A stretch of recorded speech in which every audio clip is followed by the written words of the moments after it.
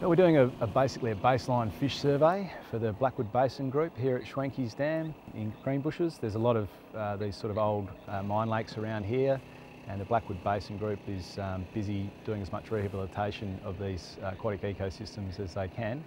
So we're just working out what fish and also crayfish are here as well. The activities we're doing here today is a range of different freshwater fish survey techniques to make sure we capture whatever freshwater fish are in here, and that's introduced and native species.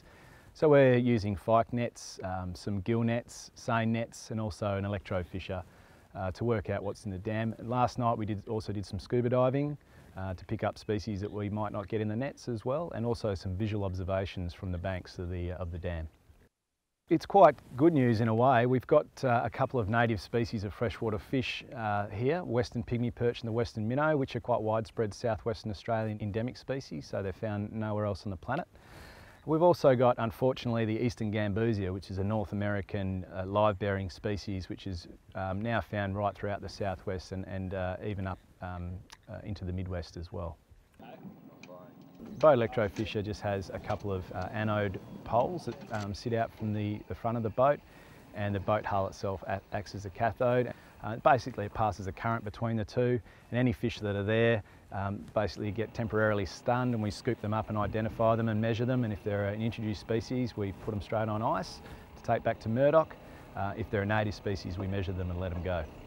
We've had a long-standing relationship with the Blackwood Basin Group. We've done various projects in conjunction with them and supported each other's applications for funding, which is always a challenge in natural resource management. So we've got quite a close relationship with the Blackwood Basin Group, and yeah, we're really happy to help out here at the dams.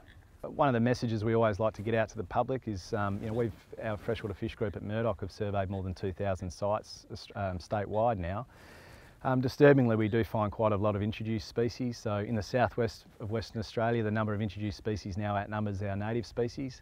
The native fishes of southwestern Australia are highly unique. More than 80% are found nowhere else.